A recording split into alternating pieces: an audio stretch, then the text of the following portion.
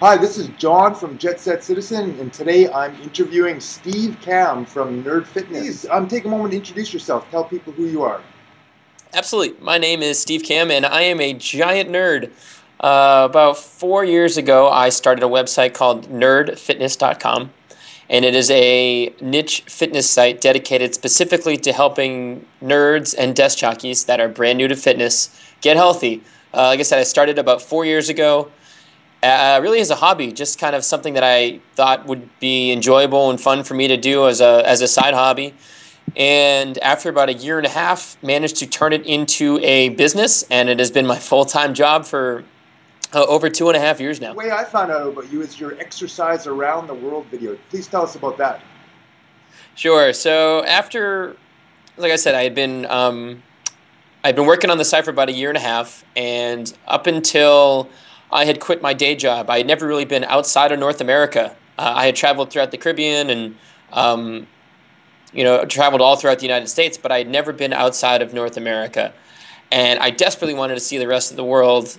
So when I transitioned from a normal job to running Nerd Fitness full time, I kind of freed up my time and location and was able to run the business from anywhere. So I decided to sell all of my stuff. I sold my car, moved out of my apartment, sold all of my personal belongings. I got rid of pretty much everything that couldn't fit into a backpack and decided to go on a epic adventure all over the globe. And I spent 2 years traveling. I've been to 6 continents. I've probably flown something like 150,000 miles in those 2 years. And to kind of chronicle my adventure, I'm a huge fan of Matt Harding, who runs the website Where the Hell is Matt? And his dancing video of him dancing around the world really inspired me and inspired me to put together something similar. So with me running a fitness website, I figured what better way to pay homage to Matt than to put together a video of me exercising around the world. So there is a video on YouTube. I think if you just Google or YouTube exercising around the world, it's the first thing that pops up. And how many views does that video have now? Jeez, I want to say it's something like 180,000 or 190,000, something like that. It was kind of funny when I first put it out there. Within a couple of days, it had really exploded, and I ended up doing radio interviews with radio stations in Canada and Utah and Seattle. I was on MSN, and I had people calling me, telling me I was on their local news TV stations, and kind of funny. I didn't really need the video to do anything in particular. Nerd Fitness is my own business. The video was just kind of something fun that I thought would be an enjoyable way for me to kind of keep track of all my adventures and pack it down into a fun 4.5 minute video. So to see it have that kind of success and hopefully inspire some other people to get out there and travel was a pretty cool feeling. I read a post you did all your travels for a $418 around the world trip airfare.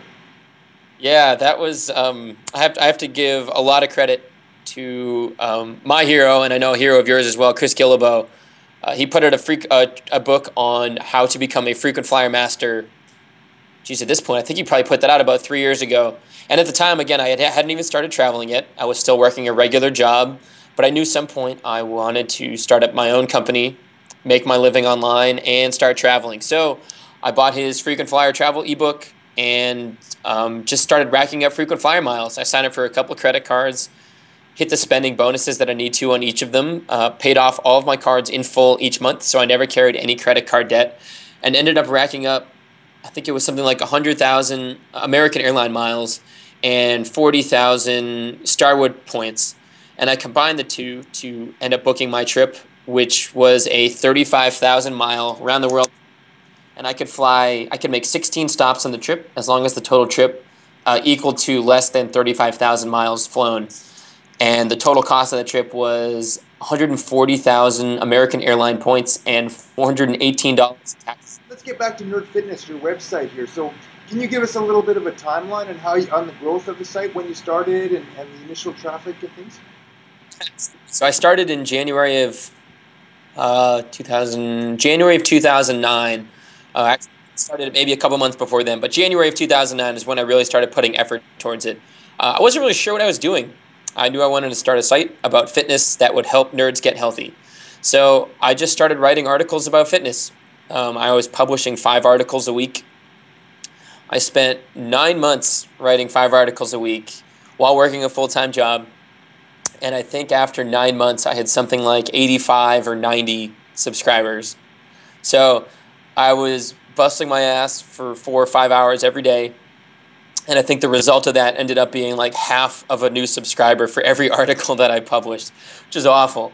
And I quickly realized after, it's funny saying quickly realized after 9 months, Adam Baker, who runs a website called Man vs. Debt, and he's since become a really good friend and mentor to me. But he wrote an article called How to Not Suck at Blogging. And I read it, and I couldn't help but think, after reading his different checklists of all the things not to do, that I kind of sucked at blogging. So I went through, each and every one of those things and realized that I was doing a little bit too much. And I wasn't properly following through with the nerd fitness concept. You know, I was writing fitness articles, but they weren't very nerdy, and they weren't very personal, and they were very short, and they were articles that I think any generic fitness website could find. So I decided if I was going to actually make a name for myself and that super crowded niche of the fitness online or online fitness industry, I had to be different. So I completely changed my writing style. I shifted from 5 generic articles a week to 2 really, really detailed, really well-researched, really nerdy, very personal and personable articles on nerd fitness. And I really injected as much nerd and nerd culture and pop culture into my articles as possible to make them more enjoyable for people that would never go to a normal fitness website. And after making that adjustment, Nerd Fitness finally started to grow with a little bit more pace. And I think I went from 90 subscribers to about 300 in, I think, a month or 2. And since then, it had just been fairly regular growth for about 6 months. And then I had a guest post over on Art of Manliness. And the first, I think maybe first or only second guest post I had ever written. And my and from, I think, 700 to 13 or 1,400. And since then, growth has just continued to grow and grow and grow. And now where I'm adding somewhere between 200 and 250 email signups every single day. You're pretty famous for your very long, comprehensive posts. How long does it take you to write and research a blog post like that? Geez, that's anywhere from 3 to 10, 15 hours. It really depends on the article. Some of them take me a couple of days to write. Some of them I can crank out in an afternoon if they are, you know, more of a nerdy, motivational or inspirational article. But for the long, drawn-out articles that cover specific topics like, you know, my thoughts on CrossFit or my thoughts on body fat percentage or, you know, how to do a specific movement or a workout or something like that, those workouts can take days to put together. But it's definitely worked out in my favor. Some of those articles, specifically, I wrote an article on the paleo diet over 2 years ago, and thanks to people that have found the article and linked into it. Now when you search paleo diet on Google, my article shows up 3rd after Wikipedia and paleodiet.com. Like I'm ahead of all the paleo, all of like the authors that you know coined the term paleo diet. My article shows up in front of theirs somehow. I don't know SEO. I don't know how to game the system. I don't bother with any of that stuff. I just focus on writing really impressive, really helpful, really enjoyable articles that help people as much as possible, and kind of let everything else work itself out after that. And so far, so good. Nerd Fitness is now getting close on. We just passed 500,000 unique visits in the past month. Wow! And skyrocketing. That's amazing. So you said it's your full-time income for the last, whatever, year and a half. How do you make money off the site? 98% of my income comes in through the digital products and services that I sell through the site. So I've written 3 ebooks, the Rebel Fitness, Rebel Strength Guide, and the Rebel Running Guide, each of which deals with a specific topic in fitness for somebody that is brand new and interested in getting started. So they're digital collections of PDFs that people purchase through the site. It downloads to their computer, and then they read it. They can follow along with the workout plans, watch the video demonstrations, follow along with the diet plans and recipes and things of that nature. And that generates something between 90 and 95% of my income every month. That's amazing. So you're going to keep releasing products like that? Is that the ongoing revenue stream for you? be honest with you, I'm kind of shifting my focus now. I'm learning more and more that, when it comes to fitness and helping people get healthy in the best way possible, ebooks are great for certain people, but they're not great for others. I think they're great for people that are self-starters, that have motivation and inspiration, and they're ready to get started. They read an ebook and they just start following it. And 6 months later, I get an email from them saying they lost 100 pounds or something crazy. But for the rest of people, they need more. I don't want to necessarily say hand-holding, but I mean they need more and they need more hands-on instruction and support along the way. So at the moment, we're currently doing what's called the Level Up Club, and it's a 7-week class where people are learning how to build proper habits instead of like a 6-week crash diet where you lose a bunch of weight, hate yourself, and then put all the weight back on after it's done. This is more of the way I looked at it, it's kind of like a psychological boot camp, helping people kind of readjust their priorities and help them finally start building habits that are going to stick, not just after 6 weeks, but for 12 weeks and 6 months and a year. So I think that's a big shift. I think we're going to shift more into courses and help people, instead of just a here, download this, good luck to you. I want it to be more of a here, download this. If you have questions and I can support you, we're going to be with you along the way. We're kind of your wingman for the next 6 to 12 weeks to make sure you actually follow through and help you to the point where you're headed. Along with that, just as of 2 days ago, submitted our first iPhone application, which should be pretty exciting. And we're also in the process of building a video game / fitness hybrid, kind of combining World of Warcraft and fitness tracking to create this kind of real-world RPG MMO game that is going to help people level up a character in a game by leveling themselves up in real life. So as many projects as I can handle at the moment are currently launched, and I have juggling so much at the moment, but I'm so happy about it. It's keeping me busy and excited and energized and motivated, and I know there's a real opportunity to create something pretty world-changing here, and I'm just excited to be a part of this community and kind of excited to see where it can go. You say to people that are a little bit overweight, not exercising? Foremost, they need to understand that diet is 80% of your success or failure, and most people don't want to hear that. They go to a gym or they go outside, they go for a mile run, and they burn 100 calories, and they come home and say, oh man, I worked out today, I feel so good, and then they go eat 800 calories worth of donuts or drink a 400 calorie Gatorade, or go to Starbucks and drink a 500 calorie Frappuccino or something, and they've completely undone everything that they did and more.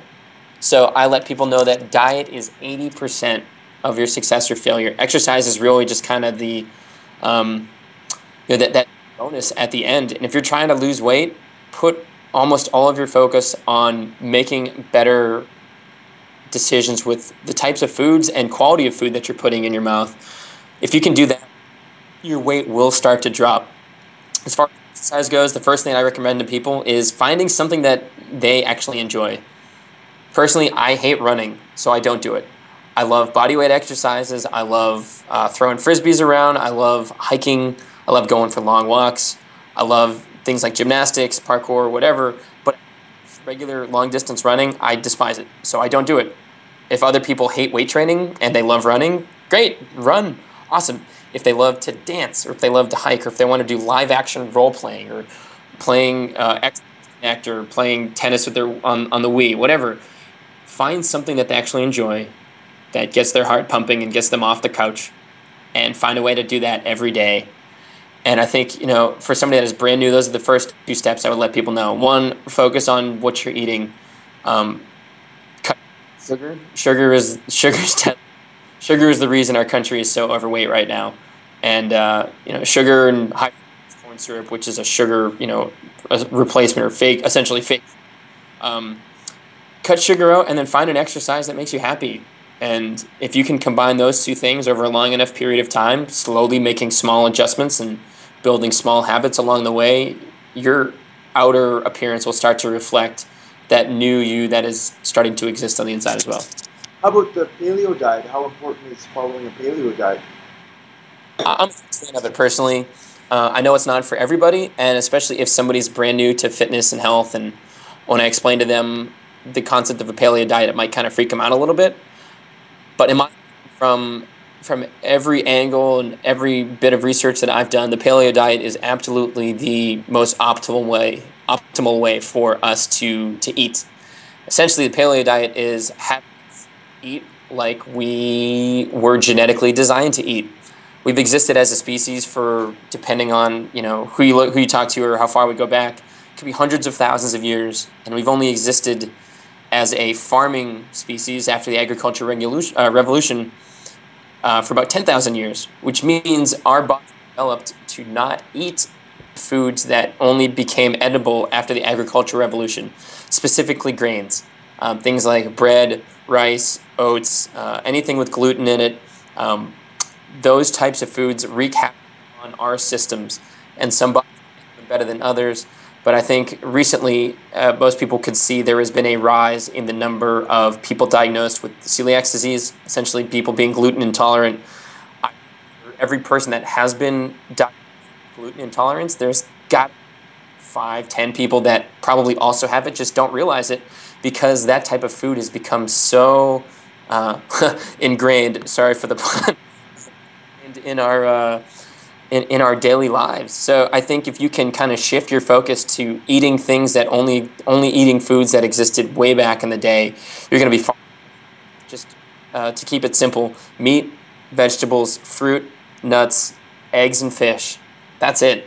Cut out grains, cut out refined carbs and sugar, and put your focus on eating those 4 or 5 basic things. Mix them up in any way you want. Don't worry about counting calories, but just try to avoid those other foods, and you'll not only lose weight, but you'll also start to feel a lot better. You mentioned Adam Baker and how to not make your blogging suck. Could you give some advice on how to bloggers not suck so much? Sure. First and foremost, if you're going to join a crowded niche or a crowded industry, you have to be unique. I can't tell you how many, if you're running a travel blog, you have to be different than the other millions of travel blogs out there. If you're going to be a fitness blog, you have to be different than the other fitness blogs or personal finance. I jumped into a crowd, probably hundreds of thousands, if not millions of fitness blogs out there, and managed to kind of create my own little niche because I did things completely differently than anything else out there. I don't think other sites exist that want to combine Star Wars and deadlifts, or Lord of the Rings and dieting, or hiking, the Hobbit. There are very few places out there that do that, and I wanted to cater specifically to those groups of people. So if you're going to enter a crowd, you have to be different and be okay with doing things kind of the opposite way of everybody else. If you look at any other fitness website, they generally tend to write articles that are 500 words, full of top 10 lists and bullet points made for quick consumption so that people can move on. I did 9 months and I got nowhere with it. It wasn't until I completely shifted and said, I'm going to write really long articles that are probably going to piss a lot of people off that don't feel like reading. And almost overnight, Nerd Fitness skyrocketed in popularity because the people that did manage to read all the way to the bottom became so invested and excited that they could get all of their information in a single article and not have to go anywhere else, that they became tremendous Nerd Fitness fans almost immediately.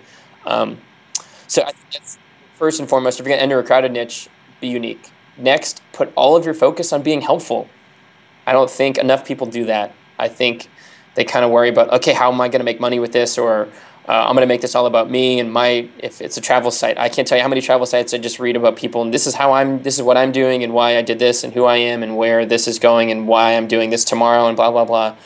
If you're trying to turn a website into a business, you have to make it about the reader. You have to, when somebody shows up to your site, their first thought is, how is this going to make my life better? Is it going to entertain me? Is it going to solve one of my problems? Is it going to make my life better in some way? And if it doesn't, it's just kind of, oh, that's kind of cool. Like, look at him, he traveled. That's awesome. Like, they'll read it and then they'll move on. Or they might stick around, but they're probably never going to buy anything from you. But if you can solve a problem that they have and really get to the root of what they're struggling with and provide a solution to them, they're going to be your fan for life. And and encourage their friends and family to find you. They will become your ambassadors and your marketers and your salespeople because they just love what you're doing. So put all of your focus on helping people. And if you have, just ask them what they're struggling with, and then spend your time writing articles and crafting products and stories and services that specifically address those needs. And then just continually ask them. Ask them, did this work? Did it? If it didn't work, how else can I help? What else are you struggling with? Where else can I be of assistance to you? They're already providing you with their most valuable resource, and that's their attention. And I think that kind of gets taken for granted a lot. So if you have somebody's attention, do everything you can to keep it, and do everything you can to help them out in a unique way, and you can start to build a business around it that way. Cool. Well, thank you very much for taking this time to answer all these questions. It was great hearing about your story, and I hope we can talk again soon. Dude, I would love to. And yeah, thanks so much for having me.